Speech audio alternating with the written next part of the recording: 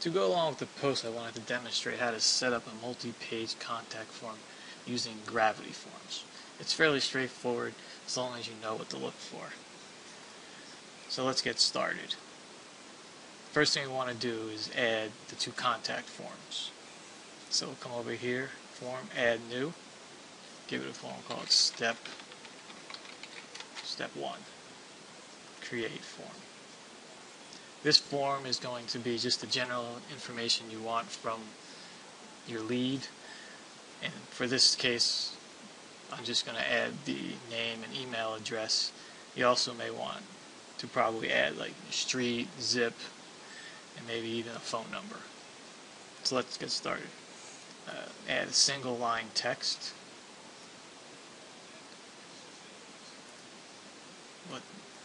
Change the field label to name.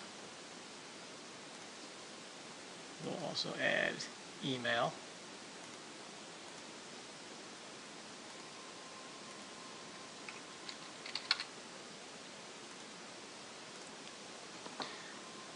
And we'll add one more, it'll be street. I can go through and add the zip like I mentioned before and the phone, but to save some time we'll just go with these three. Now update the form. Now one more step on this contact form, and is what we want to do is once the person hits the confirm button and sends you the lead, we want to forward them to another page that has the more complete contact form. So here we go to form settings, confirmation. In confirmation you want to edit the default confirmation. It's fine, you can add a new one if you'd like, but I like to stick with the default. Now you see here it's set up to just print out a short text message saying that, or thanking them for filling out the contact form. What we want to do is select redirect. In the redirect early, you want to type out the complete address of the second contact form page, including your domain name.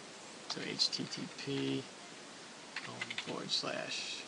webuyNJhouses.com/ and we're going to call the page step -2. Now, additionally, we can forward the information from contact form 1 to contact form 2, so it pre-populates those fields so they don't have to re-enter in the same information. To do this, you select pass field data via query string. The information we want to pass to the second contact form, in this case, are all the information that was filled in by the lead on the first contact form. So that's the name, email address, and the street.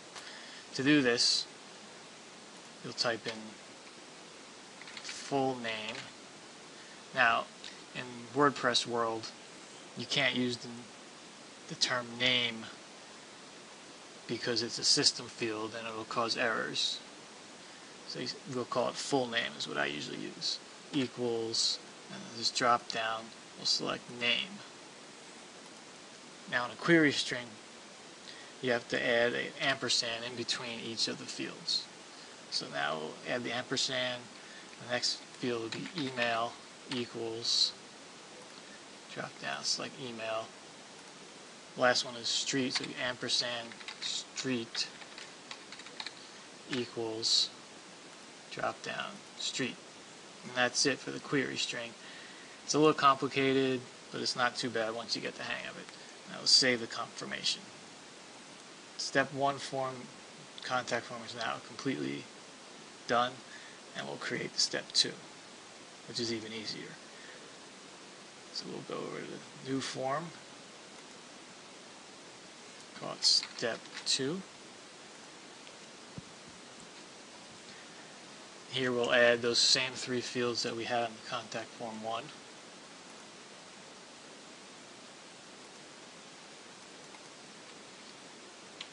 Name. And in this case, we have to say which query string value we want this field to be populated with.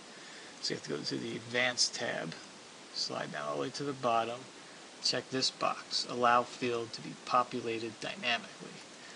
Check that, and now it exposes the parameter name field, which in the query string, if you remember, for name we used full name. So that's all you have to do for the name field. Now for the email, do the same thing. Go to the Advanced tab, select Allow field to be populated dynamically. Type in the parameter name that we use, which is email. Close that up. Add another single line field. We call this street. Pass this value in also.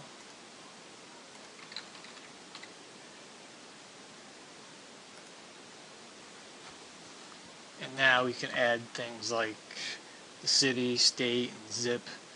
I also like to add some information about, or ask the lead some information about why they're selling and how much they'll take. So let's just give how much would you take to sell now. Close that. Paragraph text again.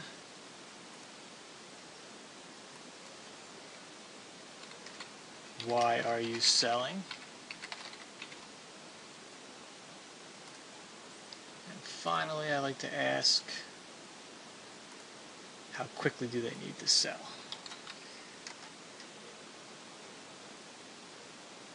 How quickly do you need to sell? So that should be it for these demonstration purposes. My typical contact form has quite a bit more information I'm asking for, like the number of bedrooms and bathrooms, but for this purpose, this is fine. Update the form. Form's good if you want to preview the form. Click this button.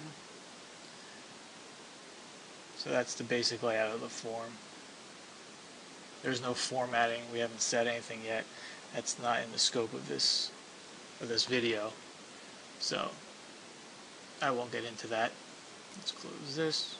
Now the next step is to create the actual WordPress pages that will have these forms on them. Page, add new. Call this step 1. Keep it simple. And now to add the contact form, it's very easy. Click this Add Form button. Select Step 1 form. Insert. It inserts the short code for Gravity Form, which tells WordPress to insert that contact form into this page. Save that. One other thing I like to do is to change the layout setting so the contact form is the only thing you see. Then we can preview the page. There's a simple contact form for step 1. It looks good, so we'll publish it. Next, we'll add the second contact form page. This will be step 2. Add form. Step 2, insert form. There's the slug. And step 2 is the contact form. Now, one other thing that you have to make sure on the step 2 contact form is that this permalink, which is the web address that you type in the address bar for this step 2 page, make sure it matches what you typed in the redirect portion of the step 1 confirmation. If it's not, say you don't want to call this step 2 page, you want to call it step 2 full form. If you typed it in first, this might not match the step 2 page. So you can edit, make sure it says step 2, and hit OK. Save this form. preview this, make sure everything's okay. As you can see, I forgot to take off the sidebar. Let's come down in here, select no sidebar, preview again, and there you have it, step 2 contact form. Now all the pieces are set up. Now we just have to publish and test it out. So let's publish the step 2 page.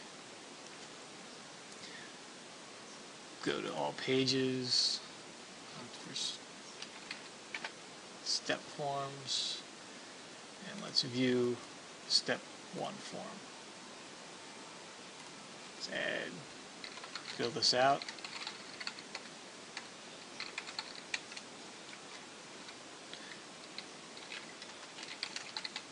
And now when we hit submit, we should be redirected to the step 2 page, and we should also have this information pre-populate the same fields on the step 2 page.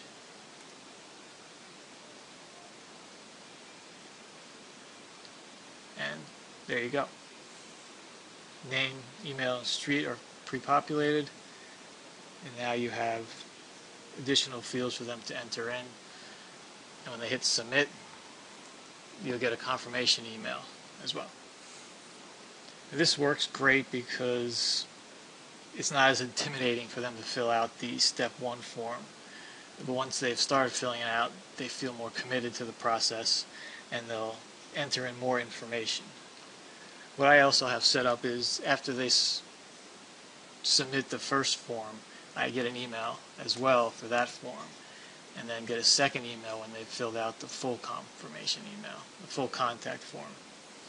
And it really helps me determine their motivation and saves me a ton of time. I hope this video was helpful for you. If you have any questions, please leave a comment below. Thank you.